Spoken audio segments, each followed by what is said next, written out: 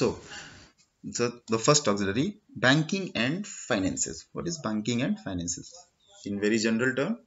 Students, all of these things we will study in detail in our further whether in class 11th syllabus or in class 12th syllabus. So I'm just giving you a brief outline of what are these things and what are their functions. So banking and finances, banking और finances क्या होते हैं? Very simple, एकदम general term में समझिए इस चीज को.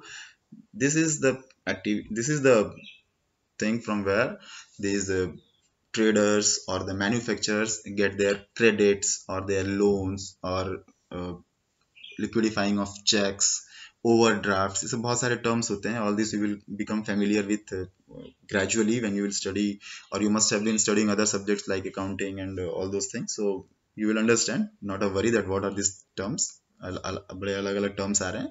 But just understand all the problems of manufacturers, or the precisely if you say all the money related or the finance related problems of traders, जो भी प्रॉब्लम्स होते हैं उसको सॉल्व करने के लिए जो भी उनके हेल्पिंग हैंड होते हैं, those are termed as banking and finances. These are the banking and finances auxiliaries of trade, and they solve all the finance related problems of traders. Then comes insurance. This is a very important thing. What insurance is?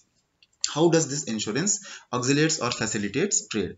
Just now we have seen that from Noida, mobile phone is being sent to all parts of our country. From China, actually, it is coming to India. From India, it is going to Sri Lanka, Australia, or whatever market it is going.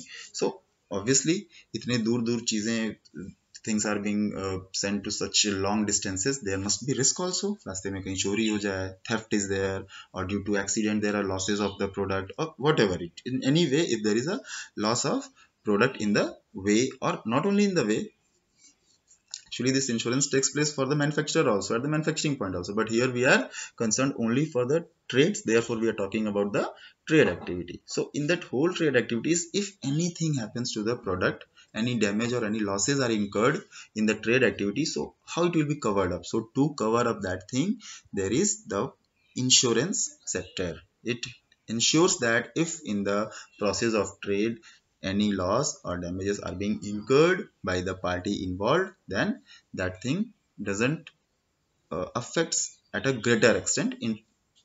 Obviously, insurance is not going to compensate of each and every loss or the whole loss, but to some extent it does compensates. Then comes transportation. Same as I have explained you, the things are being sent to the corners of the country, not only to the countries but from one continent to other continents. So obviously it needs the transportation facilities, whether it is roadways or it is railways or it is airways or it is waterways. All those uh, entities which are facilitating traders to dispose of their products from one place to another, they are the, that is the transportation. Then communication, it hinders the it solves the hindrance of information. ठीक है? अब for example, just understand that if a party B, who is a wholesaler, have given an order of 2000 mobile phones to party A, and party A has said that okay, I'll send it on Monday, fine,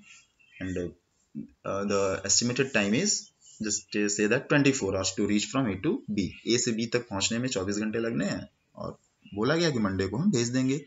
Now it is Tuesday and the consignment of 2000 mobile phones has not reached to B. So what will B do? अब B उठ के जाए A के पास और देखे कि आपने क्यों नहीं भेजा. So this information जो है वो उसको नहीं मिल रही है. So how this information related problem will be solved? It will be solved through communication. Earlier there were very less effective communication modes for the traders. They were suppose they didn't had any option.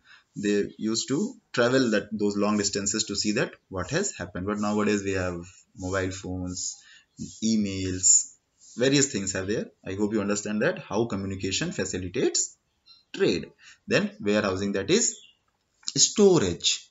Now see, it is not mandatory that all the wholesalers or the C&F agents or the depot holders are having adequate place to store the products which they have ordered from the manufacturers. So क्या होता है कि उनको help करने के लिए कुछ लोग इसी बिजनेस में होते हैं. Some people are in the business of warehousing only.